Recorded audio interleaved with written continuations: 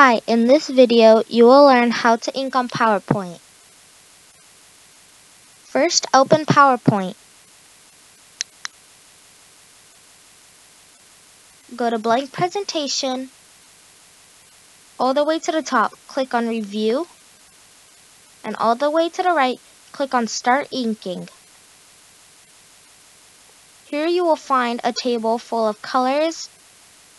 These are your pens and highlighters.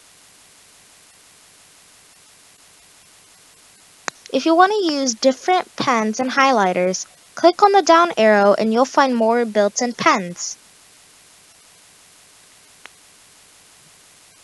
If you would like a different color of a pen, just come to the color button and click on a different color. If you would like a different thickness, click on the thickness button and you can choose a different thickness for your pen. If you would like to erase something, come to the eraser and click on it.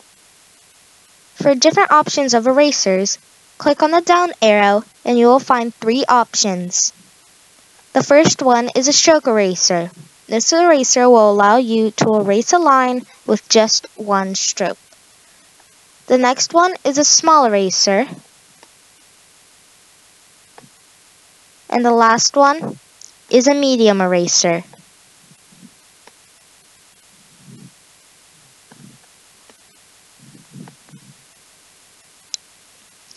To use lasso select, first draw something on your page.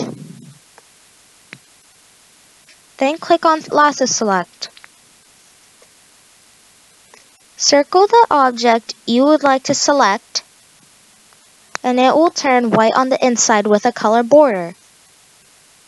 Here, you can change its color and its thickness. To use the Convert to Shape, draw an object after clicking on the button, and it will automatically know what you are trying to draw.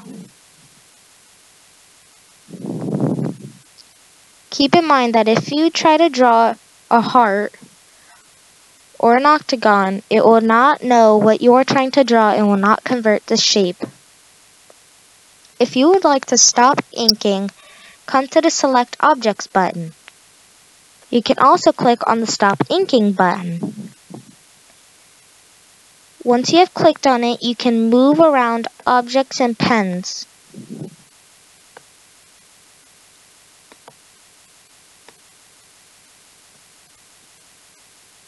Thanks for watching.